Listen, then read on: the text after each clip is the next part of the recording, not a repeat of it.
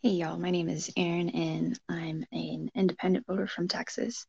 And I'm recording this tonight through a migraine um, because of Governor Abbott's assault on voting rights here in Texas.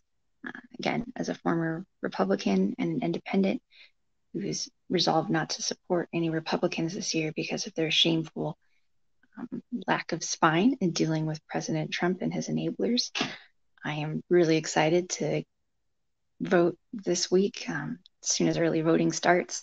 I'm helping protect elections. I'm going to be working as a poll worker.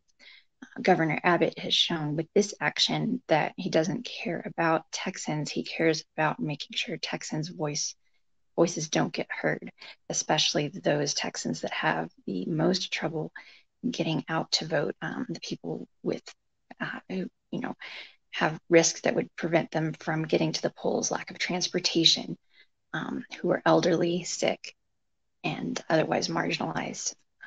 So he's continued to prove that he doesn't really care about Texans unless they agree with him.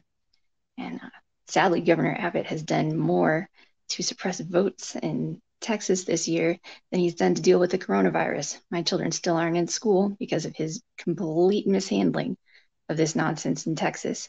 They're not going to be back in school until January. So Governor Abbott needs to get it together.